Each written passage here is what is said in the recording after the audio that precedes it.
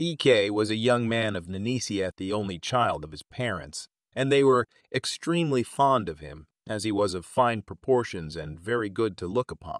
They were poor people, and when Eke grew up and became a man, he had very little money indeed. In fact, he had so little food that every day it was his custom to go to the market carrying an empty bag into which he used to put anything eatable he could find after the market was over. At this time, Ophio was king. He was an old man, but he had plenty of wives. One of these women, named Anse, was quite young and very good-looking. She did not like her old husband, but wished for a young and handsome husband.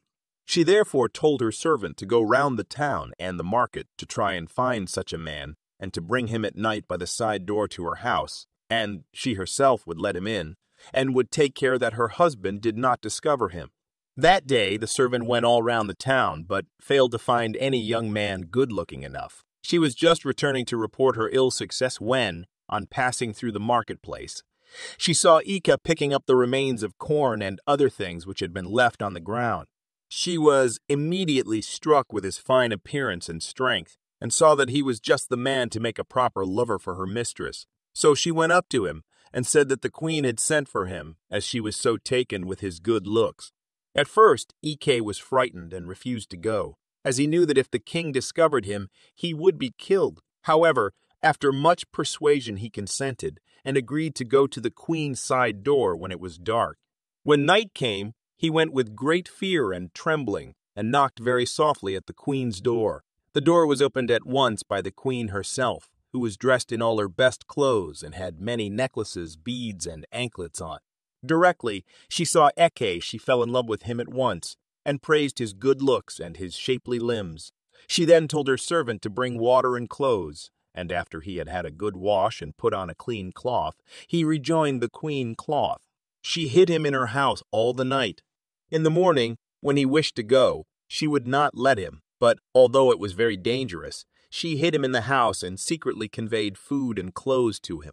Ike stayed there for 2 weeks, and then he said that it was time for him to go and see his mother, but the queen persuaded him to stay another week, much against his will. When the time came for him to depart, the queen got together 50 carriers with presents for Ituan's mother, who, she knew, was a poor woman. 10 slaves carried 300 rods. The other 40 carried yams, pepper, salt, tobacco, and cloth. When all the presents arrived, Ake's mother was very pleased and embraced her son, and noticed with pleasure that he was looking well, and was dressed in much finer clothes than usual. But when she heard that he had attracted the queen's attention, she was frightened, as she knew the penalty imposed on anyone who attracted the attention of one of the king's wives. Eke stayed for a month in his parents' house and worked on the farm, but the queen could not be without her lover any longer, so she sent for him to go to her at once. Ituan went again, and, as before, arrived at night when the queen was delighted to see him again. In the middle of the night, some of the king's servants, who had been told the story by the slaves who had carried the presents to Ituan's mother, came into the queen's room and surprised her there with Ituan. They hastened to the king and told him what they had seen. Ituan was then made a prisoner, and the king sent out to all his people to attend at the palaver house to hear the case tried.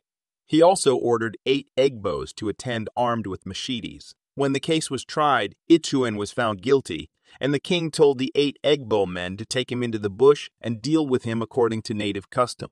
The Egbos then took Ituan into the bush and tied him up to a tree. Then with a sharp knife, they cut off his lower jaw and carried it to the king. When the queen heard the fate of her lover, she was very sad and cried for 3 days. This made the king angry, so he told the Egbos to deal with his wife and her servant according to their law. They took the queen and the servant into the bush, where Ituan was still tied up to the tree dying and in great pain. Then, as the queen had nothing to say in her defense, they tied her and the girl up to different trees and cut the queen's lower jaw off in the same way as they had her lover's. The Egbos then put out both the eyes of the servant, and left all 3 to die of starvation. The king then made an Egbo law that for the future no one belonging to Ike's family was to go into the market on market day, and that no one was to pick up the rubbish in the market. The king made an exception to the law in favor of the vulture and the dog, who were not considered very fine people, and would not be likely to run off with one of the king's wives, and that is why you still find vultures and dogs doing scavenger in the market places even at the present time.